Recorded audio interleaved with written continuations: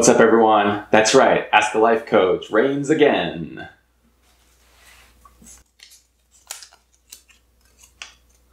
Should I stay friends with my ex? Well, say what I always say, there are no shoulds. And also, every situation is unique. So anybody who tries to set these black and white rules, you should always be friends with your ex, or you should never talk to your ex again, none of that is necessarily applicable to you as an individual. It depends on the relationship. It depends on why you broke up. It depends on, whether or not you can do so in a healthy way. It depends on the expectations of both people involved.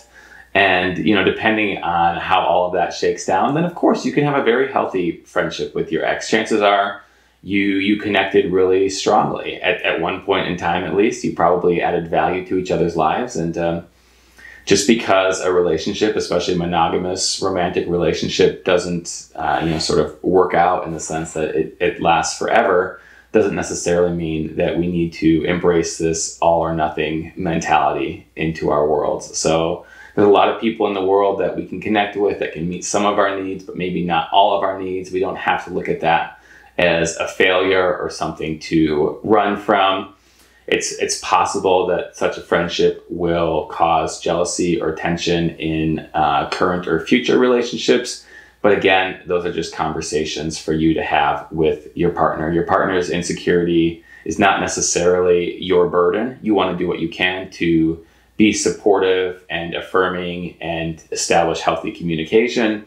But you're never allowed to cut people out of your life because somebody else is feeling jealous or insecure. That's their issue to work through, as long as, again, you're being open, upfront, and honest with everybody involved. So if there are relationships that add value to your life, then I absolutely encourage you to keep those relationships in whatever capacity, they manifest. And if they're not adding value, if it's adding, frustration, or it's just bringing up hurt and old wounds, or again, there's sort of hidden motives or that kind of game going on, then of course, maybe it's better just not to be friends with your ex. So those are some of the things that you might want to think about as you move forward. But I appreciate you to, as I always say, do what's best for you, find peace, joy, happiness, love, etc. where you can, and I'm sure you're going to do just fine. So thank you for asking me this one. Thank you everyone for tuning in, and I'll see you back here next time.